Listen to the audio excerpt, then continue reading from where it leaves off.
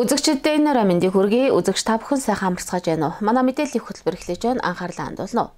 Хавдрын эсрэг үндэсний аян энэ жил 9 дахь жилдээ зохион байгуулагдаж байна. За манай аймгийн хувьд 5 дахь удаага хэрэгжиж байна. За энэ жилийн хувьд сүүлийн аян бөгөөд хавдрын эсрэг үндэсний аяны багийнхан манай аймагт энэ сарын 17-оос 5 хоног ажиллаж үзлэг оншилгоо хийх юм а. За энэний нээлт боллоо. Хавдрын уртал эмгэгийг эрс чатанд нь илрүүлж чадвал Монголын хүн амын дунд нас баралтын 2 дахь шалтгаан болохгүй байх боломжтой. За ийм олон нийтийн дунд хавдар өвчнөөс хэрхэн урдчлан сэргийлэх тухай мэдлэг мэдээлэл олгох, за зорилттой бүлгийн иргэдийг цогц үзлэг шинжилгээнд хамруулах, за үндэсний хэмжээний аян өрнүүлэх ажлыг хаан банкны тогтвортой хөгжил, нийгмийн хариуцлагыг хэрэгжүүлэгч хаан банк сан, хавдар судлалын үндэсний төв, Монголын үндэсний олон нийтийн радио телевизтэй хамтран энэ онд 9 дахь жилдээ хэрэгжүүлж байна. За энэ жилийн хувьд энэ аяныг 3 газар хэрэгжүүлэхээр төлөвснөөс за өнгөрсөн сард хаан улд үрэгт амжилттай хэрэгжүүлж за зорилттой бүлгийн 1200 гаруй иргэнийг үзлэг онцлогоонд хамруулсан байна. За тэгвэл өнгөрсөн 7 хоногт Дархан уул аймагт ажилласан хавдрын эсрэг үндэсний аяны багийнхан өнөөдөр манай аймагт ажиллаж байна.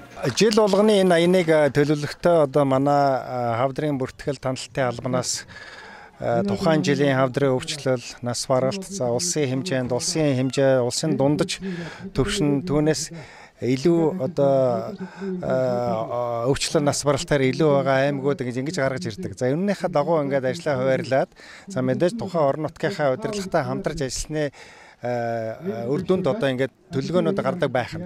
Тэгэхээр энэ жил бол мөн яг энэ дагуу ажилласан. За тэгээд гол нэг талаасаа Хөвсгөл аймгийн засаг дарга өөрөөс нь санаачлаг гарч хүсэлт гаргасан байгаа. За нөгөө талаас нь бид нар мэрэгжлийн талаасаа яг л саяны 100 мянган хүн амдаа одоо энэ хор тавдраар өвдөж байгаа өвчлөлийн байдал ямар байна гэж үзэхэд Монгол улсын дундаж бол 100 мянган хүн амд 251 болвол 253 болвол Хөвсгөл аймгийн дундаж бол 100 мянган хүн амд бол 271 байхад дундчаас дээгүүр гараа явцсан байх та. За нас баралт гэхэд үзэхэд Монгол улсын дундажт хавдрын улмаас 100 мянган хүн амд 183 байх юм бол Хөвсгөл аймгийн хувьд бол 216 болоод бас дээгүүр гараа явцсан. Тэгэхээр өвчлийн өвч төр нас баралтын өвч төр Монголын дундчаас дээгүүр байна. Тэгэхээр яхаарахгүй бид нар ер нь ажиллах хэвээр анхаарлаа төлхөө хандуулах хэвээр гэсэн үгнээс одоо энэ жилийн одоо 5 дахь удаагийн одоо энэ аян Хөвсгөл аймагт ирээд үйл ажиллагаагаа эхэлж байна гэж ойлгох хэрэгтэй. Ерөнхийдөө альва одоо өвчнөөс хавдраас урьдчилан сэргийлэх бол ерөөсө хамгийн гол зүйл бол эрт илрүүлэг баг шүү. Гэтэл иргэд мэдээд байдаг хэрнээ одоо үзүүлж чаддгүй. Тэр нь бас одоо юу гэх өвчнөд амжирч юм уу тийм шалтгаан болдог шүү. Тэгэхээр та ерөнхийдөө одоо энэ хүмүүстэй бас хандаж хавдар өвчин бол нийгмийн өвчин. Яг нэг онцгой нэг хүн ингээд өвдөд байх биш. Нийтээрээ хэн ч өвдөж болдог өвчин гэдгийг ойлгох хэрэгтэй. Ямар ч хүн өвдөж болох өвчин гэж энэ өнцгөөс нь ингэж харж үзэх юм бол энд үндсэн 2 зүйл байгаа. Нэг нь бол тухайн иргэн хүний хавдрын эрүүл мэндийн боловсролын асуудал. Нөгөөх нь бол сая таны хэлсэн эрт илрүүлгийн асуудал. Тэгэхээр энэ мэдлэг мэдээлэл эрт илрүүлэг хоёр маань яг хосолж явж иж үр дүнд хүрдэг. Тэгэхээр иргэд бол энэ хавдрын боловсрол мэдээллийг аль болохоор илүү сонирхож энд өөрөө анхаарлаа хандуулж хамгийн гол нь энэ өвчнөөр хинч өөрөөч гэр бүлийн ямар ч гишүүн өвдөж болно гэсэн ойлголтоор энэ мэдлэг мэдээллийг одоо олдог байгаасаа уншдаг байгаасаа нөгөө талаасаа тэгээд эртэлрүүлэх үүднээс тодорхой насандаа тэр эрсдэл бүлгийн шинжилгээнд хамрагдсан гэсэн үед нэрж хамрагдаад за гэх мэтлэн ийм урсан сэргийлэх хүслэг тогтмол хамрагдаад ингэ явж байгаасаа гэдэг энэ зөвлөгөөг л өгөх хэрэгтэй байна.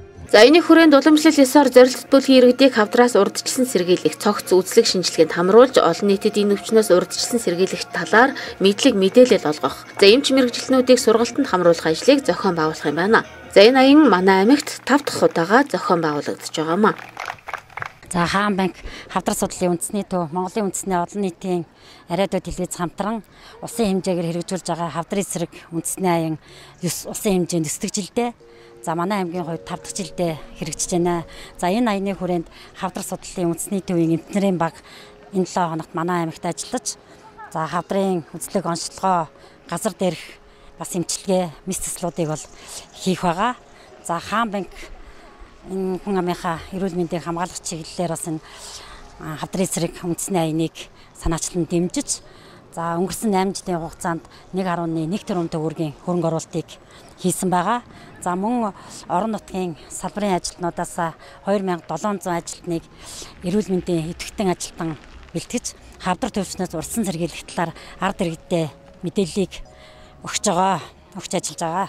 Өнгөрсөн жил бид мөн одоо За манай аймаг сүүлийн 5 жилийн байдлаар хорт хавдрын 1316 тохиолдол бүртгэгдэж, за хавдраас шалтгаалж 1017 хүн нас орсон байна. За 1000 хүн амд ноогдох, зөнхлөн тохиолдох хорт хавдрын өвчлөлөөр манай аймаг улсад 12 дугаарт жагсаж байгаамаа. За тодорхойлбол Илэг, хотоод, уушигны хорт хавдрын өвчлөлийн үзүүлэлтээр улсын дунджаас өндөр байгаа юм. За хавдрын эсрэг үндэсний аяны багийнхан манай аймагт 6 дугаар сарын 17-ноос 5 хоногийн турш үзлэг оншилгоо хийж ажиллах юм а. За нэмэлт мэдээллийг дуулгахад өнгөрсөн 8 жилийн хугацаанд аяны багийнхан 72440 км зам туулан Монгол орны өнцөг булан бүрт хүрч ажиллажээ. За ингэхдээ 120 мянга гаруй иргэнийг хавдраас урдчлан сэргийлэх цогц үзлэг онцлогоонд үн төлбөргүй хамруулж 600 орчим хүнд яаралтай мис ажиллабар хийж амьдрал бэлгэлжээ. За аяны хүрээнд 10 мянга гаруй эмч мэргэжилтнийг сургалтанд хамруулсан байна. Харин аяныг хамтран хэрэгжүүлэгч Хаан банк сангийн хувьд өнгөрсөн хугацаанд 1.1 тэрбум гаруй төгрөгийн санхүүжилт үзүүлж, за 2700 гаруй ажилтнаа эрүүл мэндийн сайн дурын идэвхтнэр бэлтгэн хавдар өвчнөөс урьдчилан сэргийлэх мэдээллийг олон нийтэд түгээгээд байгаа юм байна. Махсууны анх дугаар аяны хүрээнд сүүн бүтээгдэхүүний үйлдвэрлэлийг нэмэгдүүлэх, за бүтээгдэхүүн хөгжүүлэх зорилгоор малчин өрөх, за мөн хоршоонд тоног төхөөрөмж багаж хэрэгсэл гардуулах үйл ажиллагаа өнөөдөр боллоо. За нийт 22 малчин өрөх, 2 хоршоонд тоног төхөөрөмж хүлээлгөө өглөө. Монгол Улсын засгийн газар хүн сүдэн аж ахуй хөнгөн үйлдвэрийн яамнаас Махсууны анх дугаар аян зарлаад 2 жил болж байна. За аяны хүрээнд эрх зүйн орчныг сайжруулах, дотоодынхоо боловсруулах үйлдвэрүүдийг бий болгож чадварчуулах, мөн хүнс экспортлох орон болох зорилт тавин ажиллаж байна. За мөн аяны хүрээнд Азийн хөгжлийн банкны хөдөөгийн хөгжил төслөөс 22 малчин өрөх, 2 хоршоонд тоног төхөөрөмж гардууллаа. За 22 малчин өрхөд тус бүр 2 сая төгрөгийн 9 төрлийн, за харин 2 хоршоонд 11 сая төгрөгийн тоног төхөөрөмж гардуулаа өгсөн юм а. Яа харахгүй шаардлагатай бидний хэрэгцээ болсон яг цагаа хүнээ олсон юм шагналтай. Тий. Одоо ерөнхийдөө энэ одоо тоног төхөөрөмжүүдийг яаж ашиглахаар байна? Одоо бид нар чинь энэ дээр чинь лав сүүгээ машинтгаар байна, машинтсан сүүгээ цөцгийн юугаар нь ялгаж хийхээр байна, савнууд бүрэн бүтнээрээ байна, аарцаа шахдаг гол юм байна. Одоо тэр ёстой чухал юм байна. Тэгэл одоо хийх юм зөндөл багсан байна. Шүүлтүр мөлтөргөл сайлаа сайхан уунгаас гэсэгээл одоо бүгдээрээ л хэрэглэгдэхэл юм. Бид нар болохоор энэ ногоон алт төслийн сургалтанд бол удаа дараа суусан. Тэрний дагуу бид нар чинь даваад орж гэдэг хүн чинь цагаан эдийн талаар бид нарт сургалт явуулсан. Тэрнийхээ дагуу төсөл бид нараас бичүүлж авсан. Тэгээ бид нар бас ийм үе шаттайгаар юу яаж байгаа хаа ирж байгаа гэж бодож байна. Тийм сайхан юмнууд. Энэ тоног төхөөрөмжийг яахан хүлээж авсандаа их баяртай. За энэ тоног төхөөрөмж авчих гэж ясантаа маш их баяртай байна. Тэгээ одоо цүү цагаан идээг бяцлага харуул эцгээдэл хэвэн харуул хорхоо харуул нөөч ивс юм харуул маруул гээл янз бүрийн төрлийн цагаан идэ авч чадаа боловсруулна. Ямар одоо юу улам нөлтөлийг нь олшруулж манай сумын малчтын хувьд бас хоршоо болж одоо юу гэдгийг сүү цагаан идэгээ боловсруулдаггүй. аймаг орон нутгад жил боловсруулж ингээд хооронд ингээд ягаад нэг баг болоод ингээд санаач сургалт юмд ингээд суугаад ирэхдээ зэрэг сургалт мургалтайгаа ингээд стандарт ингээд ийм сургалт болсон, ийм үйл ажиллагаа явагдсан, ийм зорилттой ийм юугаар хийх юм байна гэхэд одоо тэрүүгээр ингэж боловсруул тэрүүгээр ингэж яаж ном янз бүрийн авлага янз бүрийн юмнуудаас ингээд пэс дээрээс хараад ингээд энийгээ төлөвчөөж ингэж ажилтдаг. Манай хоршоо джинс бүрэн компанитай хамтарч бидэнд 4 үе шаттай тийм сургалт явуулсан. Тэгээ бид нэр цагаан түүхий идэ бэлтгэх, нийлүүлэх тэр талаараа сургалтандаа суусан. Өнөөдөр ингээд тоног төхөөрөмж хүлээж авч байгаадаа баяртай байна. Одоо тэгээ урам зоригтойгоор цагаан түүхий идэ бэлтгэж нийлүүлнэ гэж тэгээд бодож байгаа. Тэгээд бид нар бол өмнө нь бол одоо тэгэл сүүгээ хөөрүүлнэ. Тэгэл тарга бүрээл ерөөсөө үе шат олон дамждаг. Юмс одоо энэ тоног төхөөрөмжөөр тий. Одоо энэ тоног төхөөрөмж бол ерөөсөө өхрөө саагаад тэгээ шууд сүү тосоо яалгаад тий. Тэгэл ингээд сав бол бид нэг пиавер сава хэрэгжилжсэн шүү дээ. Тий. Тэгээ одоо энэ сайхан юуны төслийн хүрээнд бол ийм сав суулганы нийлүүлж байгаа юм чи одоо ингээд төмөр сав суулганд хийх юм байна. Сэтгэл өндөр байна. Хүнс үдэ аж ахуй хөдөөгийн хөгжлийн төслөөс Монгол Улсын засгийн газраас хэрэгжүүлж байгаа мах сүүний аян болон ноолуур хөтөлбөрийг олон жил дэмжин ажиллаж байна. За энэ төсөл Монголын бүтээгдэхүүнийг экспортод гаргах үндсэн зорилготойгоор үйл ажиллагаа явуулж байгаа юм байна. Энэ болохоор манай энэ Khuvsgul аймгийн засаг дарга Khuvsgul аймгийн засаг даргын тамгын газараас энэ ховнцор савг аян гэдгийг зарлаад хэрэгжүүлж байгаа. Энийг хүрээнд гэсэн малчт маань бас энэ ховнцор савг байя. Тэгээ нэг зориултын савтай одоо энэ бетон савд нийлүүлэхийн арга хэмжээ хийж байгаа маа. Цааш ч гэсэн аслагдсан бүс нутгийн малчд өөрсдөө эдийн засгийн малчд орлоготой болох энэ сүүгээ эдийн засгийн эргэлтэнд оруулахын бодлогыг хийж авч байгаа. Энэ хүрээнд ч гэсэн эхнийхээ малчд ингээд мал сүүгээ саадаг болох сүүн бүтээгдэхүүн үйлдвэрлэхийн боломжийг бүрдүүлээд энэ Азийн хөгжлийн банкны санхүүжилтээр хэрэгжүүлээд байна. Энэ зорилгынхаа хүрээнд бол Khuvsgul аймгийн одоо ноос уулын чиглэлийн компани сонгогдоод за энэ одоо сонгогдсон компанид бол түүхийдээ нийлүүлдэг, түүхий ноос, ноолуур, бусад бүтээгдэхүүн нийлүүлдэг. Эдгээр одоо 2 хоршоо тэгээд 22 айл өрхийг сонгоод ингээд явж байгаа маа. Тэгэхээр бол бидний хүрээнд бол яг манайхан бол сургалт судалгаа явуулдаг, зээл олгодог. За энэ дээрээс бас нэг үнэхээр одоо шаардлагатай байгаа юуны сүүний чиглэлийн тон төхөөрөмжийг хүлээл зөвж болж байна. За нэг өрхөд бол 9 төрлийн ийм бүтээгдэхүүн, за нэг юу н хоршоонд бол 10 төрлийн төхөөрөмж ийм болгож байгаа. Тэндээс ямар үр дүн хүлээж байна? Ер нь бол одоо бид нар бол бүгдээрээ мэдж байгаа баг багтаал бид нар бетон сав барайл явдаг байсан. Одоо тэгэхээр бол яа харахгүй эрүүл ахуйн чиглэлээр те сүүгээ бид бас те зориултын савнда хийж үгүй. Эдгээр одоо малчд бол одоо боловсруулсан сүүгээ цэцгээгээ бус юмнуудаа одоо та бүгд бид бүгд тийм ээ. Ингээд эрүүл байхгүй эрүүл байжээч хүн чинь одоо бусад бүх юм ингээд амжилттай хэрэгтэй явна. За тэгээд мэдээж энэ малчтаа одоо бүлэг хоршоонуудад бид нар сургалт явуулж байна. Тэ зориултын дагуу бүтээгдэхүүн ийдэг. Энэ бүх юм үйл ажиллагаа дэмжиж явж байгаа байхгүй.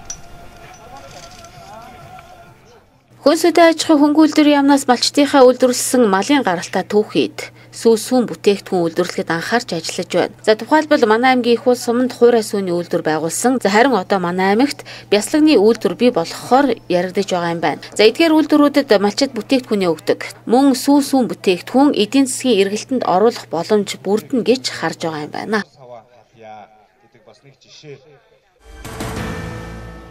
Хамтдаа үзэгчдэд баярлалаа. Дараагийн мэдээ хүргэе. Залуучуудын хөдөлмөр эрхлэлт, гарааны бизнесийг дэмжих стартап хөтөлбөр энэ жил 3 дахь жилдээ хэрэгжих гэж байна. За энэ жилийн хувьд хөтөлбөрт өөрчлөлт орсон байна. За хөтөлбөрийн нийтлэг үйлчилгээний арга хэмжээ энэ сарын 13-наас 26 хүртэл явагдах юм байна. За сургалтанд 100 гаруй хүн хамрагдж байна. За харин стартапын үндсэн буюу гарааны бизнесийг хөгжүүлэх сургалт энэ сарын 28-наас 30-ны өдрүүдэд явагдах юм байна. За энэ чиглэлийн хүрээнд 4 модуль сургалт орж байна. За тухайлбал өөрийгөө таних, өөрийнхөө зорилгыг тодорхойлох, хувь хүний манлайлал, хөдөлмөрийн зах зээл, хөдөлмөрийн харилцаа, өөртөө ажлын байр бий болгох, за эсвэл ажил зуучлагдах чиглэлээр сургалтууд орж байгаа юм байна. Залуучуудын хөдөлмөрлөлтөд дэмжих гарааны бизнесийг дэмжих энэ хөтөлбөр нь болохоор бол ерөөхдөө жоохон өөрчлөлт орсон ба. За энэ дээр бол хөдөлмөрлөлийн нийтлэг үйлчлэгээний сургалт бол шинээр нэмэгдсэн. За энэ жилийн сургалтыг бид нар болохоор бол нөгөө нийтлэг үйлчлэгээний 14 хоногийн сургалтыг залуучуудад таниулах зорилгоор бид нар бол олон хүнд бол чиглүүлжүүл хийж байгаа. Энэ сургалтаасаа бид нар бол стартап руугаа яг юуг нь чиглүүлж байгаа вэ гэхээр яаж бишин санаагаа олох юм, хөдөлмөрийн цэцлэл дээр яаж судалгаа хийх юм, стартап гэж яг юу юм. За энэ би өөрийнхөө хувийн төлөвлөгөө, хувийн хөгжүүлэлтийг одоо яаж хийх ёстой юм бэ гэдэг энэ чиглэл рүү сургалтууд маань зорж хийгдэж байна. Залуучууд маань стартап 3 хоногийн хөтөлбөрт хамрагдана гэж байгаа шүү дээ. Үүнийхээ дараа одоо нөгөө нэг өөрсдөө төслийг бичээд тэгээд одоо шалгарсан нөгөө 10 сая төгрөгийн санхүүжилт. За стартап хөтөлбөр маань бол жоохон өөрчлөлт орсон гэж хэлээд байгаа. Энэ юу гэхээр хөдөлмөрлөлийн нийтлэг үйлчлэгээ гэж бол тусдаар ийм сургалт байгаа. За хоёрт бид нар энэ хөдөлмөрлөлийн нийтлэг үйлчлэгээр нөгөө залуучуудын итэвхийг нэмэгдүүлэх энэ зорилгоор бол явж байгаа юм. Тэгэхээр энэ сургалтын зорилгоор бол залуучууд маань нийгмийн идэвхэн сайжраад ингээд ирэхээр бид нар сайн дурын болон одоо бусад үйл ажиллагаараа одоо залуучууд нэлээд идэвхжээд ирнэ гэсэн ийм зорилгыг бол бид нар тавьж байгаа. Нэгт хоёрт стартапаар бол 3 хоногийн хугацаанд бол хувийн бизнес хийх ийм залуучууд маань нэгдээд манайхаас бол 10 сая төгрөгийн санхүүжилт авах эрх нь үүснэ. Зөвхөн эрх нь үүснэ. За яагаад эрх нь үүснэ гэж хэлж байгаа юм тэгэхээр за тэрнээс хойш шин санааныг бид нар эрхийг үүсгэчээд 3 сарын хугацаанд бол менторыг зөвлөх үйлчлэгийг томилж өгөөд тэрнтэйгээ хамт туршаад зах зээл дээр энэ амжилттай ашиг олох хэмжээний одоо шин санаа байна гэж үзэх юм бол манайхаас 10 сая хөрөнгө оруулалт байна. Залуучуудын хөдөлмөр эрхлэлт гарааны бизнесийг дэмжих хөтөлбөрийн нийтлэг үйлчилгээний арга хэмжээнд мөрөн тариалан жаргаланд цэцэрлэг бүрэн тогтох цагаан нур зэрэг сумын 100 гаруй залуу хамрагдж байна. За зарим залуус өмнө нь хамрагдаж байсан. За энэ сургалтаас илүү олон мэдээлэл олж авснаа хэлж байна. За 15-аас 34 насны залуусын хувьд ажил хийх чин хүсэлтэй байдагч өөрийгөө илэрхийлэх чадваргүйгээс мөн боломжоо олж хардаггүйгээс ажилгүй хугацаа алддаг байсныг хэлж байлаа. Энэ 5 хоногийн сургалт бол үнэхээр гайхалтай. Хувь хүний би одоо нэг ямар давуу талтай байлээ, юугаа илүү сайн аль судлаа яаж хэрхэн хөгжүүлэх вэ те? Одоо бизнесийн гараа мараагаа яаж хэрхэн эхлэх вэ? Эхлээд одоо нь хувь хүний яг зан чанарыг төлөвшүүлээд байгаа хгүй. Би өөрөө ямар зан чанартай ширүүн үү, зөөлөн үү те? Яг тэр зан чанараа тодорхойлоод байгаа. Тэгээд тэр зан чанараа тодорхойлсноор өөрийгөө яг аль зан чанар руугаа илүү төлхөө хөгжүүлэх вэ гэдэг талаар ингээд хичээл ороод байгаа хгүй. Айгуу сонирхолтой маш ингээд гоё юм. Нэгсэндээ нэг хүний тарих болоод сэтгэл бүр тогтохоор тийм сургалт болж байгаа. Тийм. Тэрүүгээр айгуу гоё шинэлэг байна. Тэгээд залуу хүмүүс энэ сургалтанд орсноос маш их зүйлийг мэдэж байгаа. Манай цомоц одоо ингээд 6 хүн оролцож байгаа. Яг гэр бүлээрээ эхнэр нөхрөөдийн яг бүгдээрээ нэг зорилготой яг бизнесээ өргөжүүлнэ, хөгжүүлнэ гэсэн зорилготой явж байгаа хэрэг маш үр дүнтэй сургалт болж байна. Энэ одоо сургалтаас олж авсан мэдээлэл дээрээ тулгуурлан та бүхний хувьд төсөл бичих байгаа шүү дээ. Эндээс хэрвээ та бүхний төсөлж чадах юм бол одоо бизнесээ дэмжүүлэх одоо санхүүжилтээ эндээс авах гэсэн үг шүү дээ. Тийм энэ юм байгаа. Угаасаа бид нар бүгдээ ингээд бизнес эрхэлдэг хүмүүс ингээд баг жижиг дунд үйлдвэрлэл эрхэлдэг хүмүүс аахгүй. Тийм тэрийг одоо ингээд улам хөгжүүлж ажлын байраа томсгох мэдээж ингээд дараагийн ингээд шин залуу хүмүүс ингээд ажилд орох ажилд авах тий. Яг тийм чиглэлээр явж байгаа. Тэгээ бүр ингээд төслөө бол ингээд дотроо л өөртөө баг бэлдсэн байгаа тий. Зүгээр цаасан дээр буулгах ч юм уу тий. Яг ийм зорилготой ирсэндээ энийг хөгжүүлэндээ гэсэн зорилгоо тавиад ирсэн л дээ угаасаа бүр. Одоогийн байдлаар бол яг мэдээллүүд нь бол хангалттай гэж үзэж байгаа. Одоо манай багийн хувьд одоо энд ирээд 8 хүний бүрэлдэхүүнтэй болсон байгаа. Тэгээд би нэгээ дэмжиж цаашдаа хамтраад ажиллах. Энэ төсөлд хамрагдсан ч хамрагдаагүйсэн ч цаашдаа хамтраад ажиллах тийм бодолтой байгаа. Өөрсдөө хэрэгтэй мэдээлэл олж. Тэгээ өөрсдөө хэрэгтэй гэсэн хангалттай мэдээлэл олж авч байгаа. Ер нь бол бид нэр хүний хөгжил гэж юу юм бэ? Өөрийгөө хэрхэн тодорхойлох вэ? За тэгээд бидний амьдралд одоо яг энэ тэргуунд одоо энэ бизнесийн эрхлэлээр ямар зүйл хэрэгтэй вэ? Тэрийг бүгдийг бол бид нар одоо суралцаад явж байна. За тэгээд би өмнө жил бол оролцож байсан. Тэгээд одоо энэ дахиад ерөөсөө энэ шин санаагаа яаж хөгжүүлэх юм бид нар одоо залуусыг одоо яаж дэмжих хөдөлмөр эрхлэлтэй одоо энэ байгууллага манай Khuvsgul аймгийн энэ хэмжээнд бол энэ сургалтын төслийнх нь бол хамгийн ихээр ирдэм байлээ.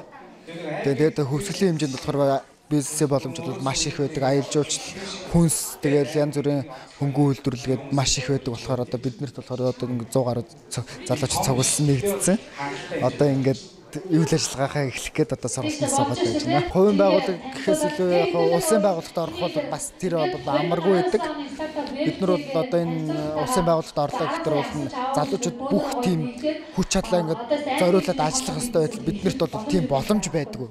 Үнэхээр байдаггүй. Биднэрт нэгдүгээр туршлага гэдэг, хоёрдугаарт биднээс одоо маш их хэмжээний тийм одоо цаг зав одоо бүх аялал жуулчлалын бизнес бол ер нь цаг зав бүх юм л яадаг л да. Тэгэл боломж байхгүй учраас би өөрөө ингээд аялал жуулчлалын чиглэлээр үзчихэж байна да.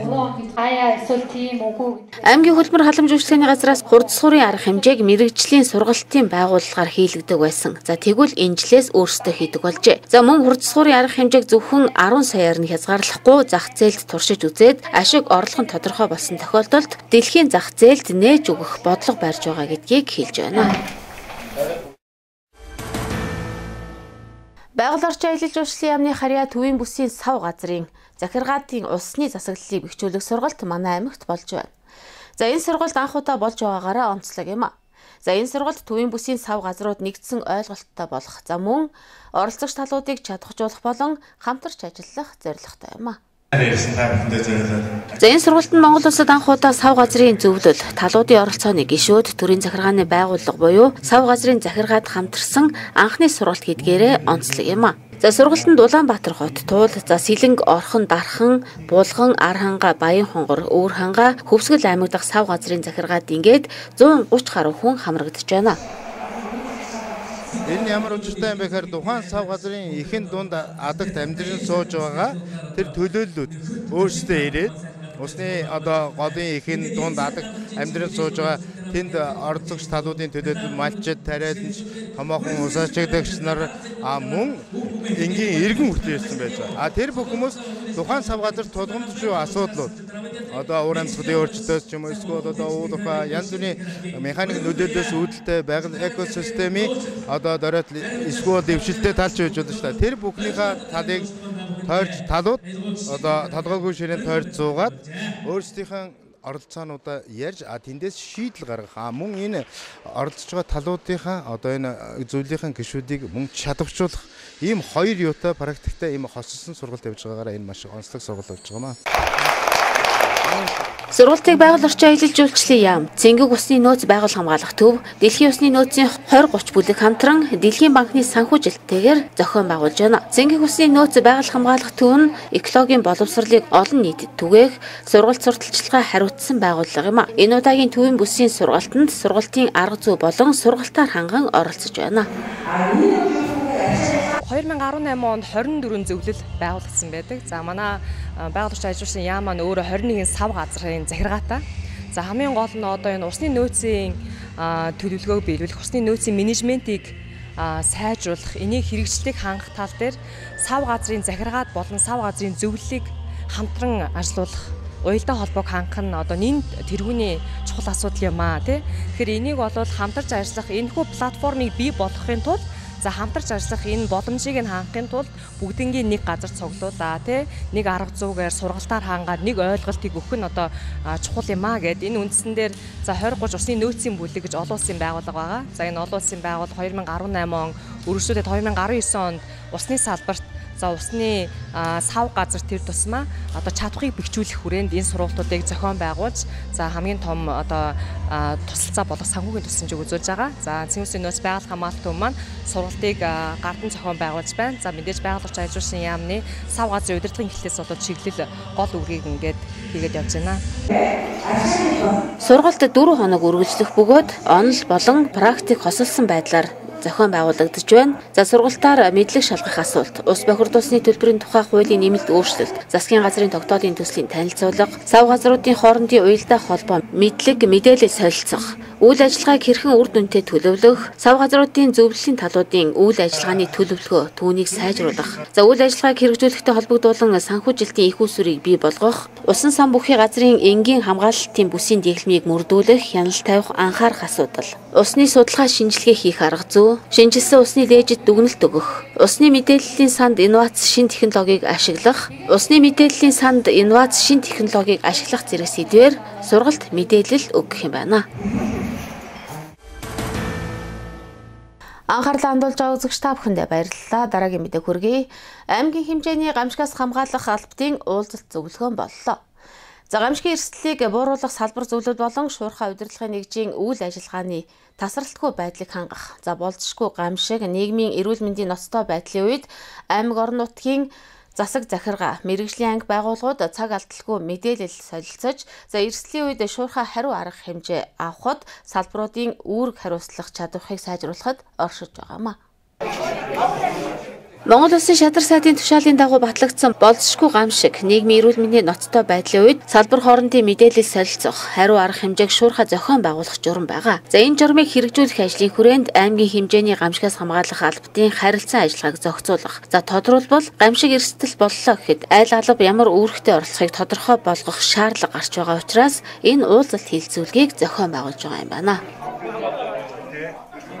Энэ хүрээнд одоо энэ аймгийн гамшигээс хамгаалах орон нутгийн албадын ажиллах журмыг одоо шинжилэн боловсруулахаар ингээд одоо журмын төслийг боловсруулад ингээ гамшигаас хамгаалах албад мэрэгжлийн ангийнхаа удирдлагуудад танилцуулаад энэ журам дээр хаан төсөл төр санал авах энэ сургалтын үйл ажиллагаа өнөөдөр явагдаж байна.